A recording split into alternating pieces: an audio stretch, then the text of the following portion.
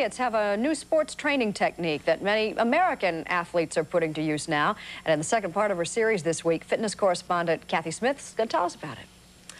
Well, Jane, the Soviets call it plyometrics, or plyo for short. And this is not something that you're going to take off and start doing, or a weekend athlete. But it does have top trainers and athletes around the country jumping to attention. So let's take a look. Let's not work so hard, Marcus. I'll do tomorrow. Don't get tired. This is a rehearsal for Tough Stuff, a video for fit people who want more strength. Ooh, that was tough, man. Okay, ready? And one. This video, featuring actress triathlete Tracy Scoggins, consists of a lot of high and deep jumping, a conditioning method called plyometrics, which is relatively new in the U.S., but which has been used by the Soviets for years to train their Olympic athletes.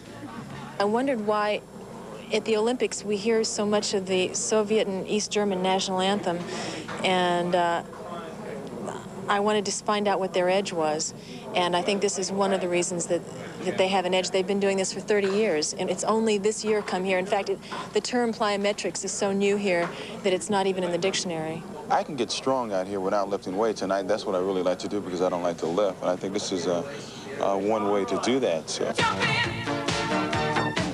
The Soviets realize that there's a moment of explosiveness, such as when the foot touches and leaves the ground, that's the basis for power in all sports. And they have devised ways to increase that explosiveness. This method involves a lot of jumping, sometimes even from a chair down to the ground and back up to a chair again, and incorporates the body's protective mechanism known as a stretch reflex. Now take this rubber band and imagine it's a muscle. You pull it back a little bit and release it, and there's a little bit of spring.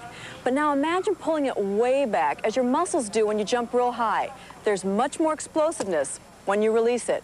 Though most people have never heard of plyometrics, in Southern California, there's an exceptional high school quarterback who's been training with these techniques since he was 14.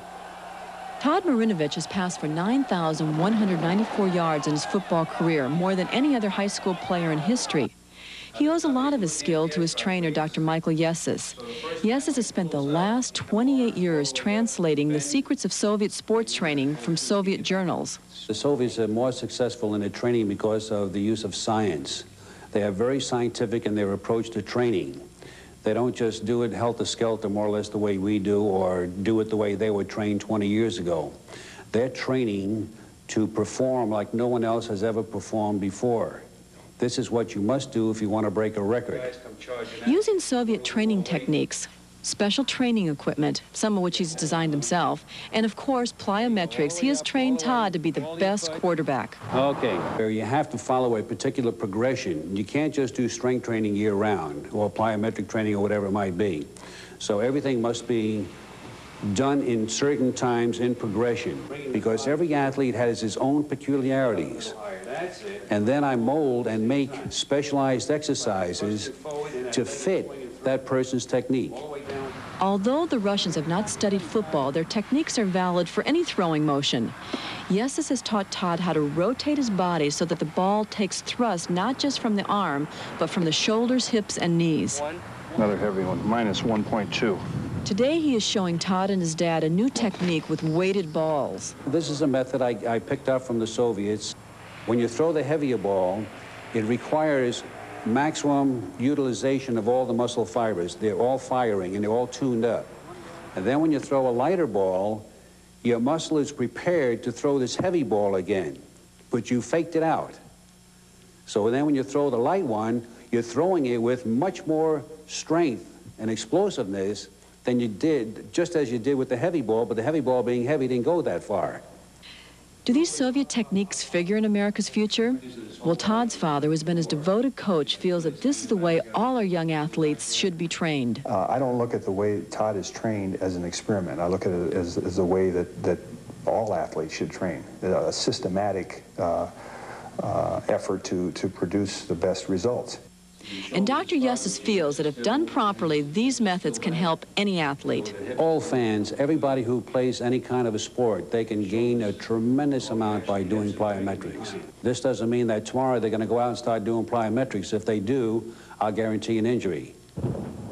First, you must lay a very strong strength base and then do the plyometrics. And if you follow this progression, then you'll find yourself jumping higher, making quicker moves, running faster, and just being an overall better athlete. Just a little reminder, this is not for everybody. It's not for the weekend athlete.